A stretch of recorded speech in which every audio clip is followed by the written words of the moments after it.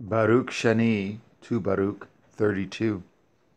But as for you, if ye prepare your hearts so as to sow in them the fruits of the Torah, it shall protect you in that time in which El Elohim is to shake the whole creation.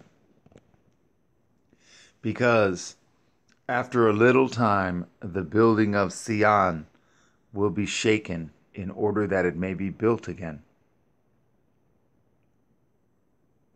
But that building will not remain, but will again, after a time, be rooted out and will remain desolate until the time. And afterwards, it must be renewed in glory and perfected forevermore. Therefore, we should not be distressed so much over the evil which has now come as over that which is still to be. For there will be a greater trial than these two tribulations when El Elohim will renew his creation.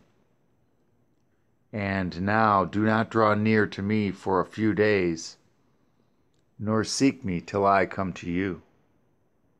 And it came to pass, when I had spoken to them all these words, that I, Baruch, went my way. And when the people saw me setting out, they lifted up their voice and lamented and said, Whither do you depart from us, Baruch, and forsake us as a father who forsakes his orphan children and departs from them